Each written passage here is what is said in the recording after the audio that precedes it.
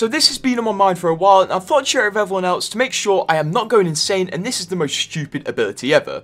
So there was a League's legend called Scryer, and their passive is called Optic Horn, where essentially whenever you die, you spectate your killer. Bear in mind, for this passive to even function, you have to die and leave your team alone, which is already quite a stupid thing, but when you realise other legends are coming out with better passives, such as Maggie, whenever she damages someone, it highlights them, and also she runs faster with shotguns, you kind of realise how useless Scryer's ability is. Also, a little fact for you, Scryer is also the name of the pilot who tried to kill Bangalore. Is this a coincidence, or is Scryer going to come back? Anyway, make sure to subscribe.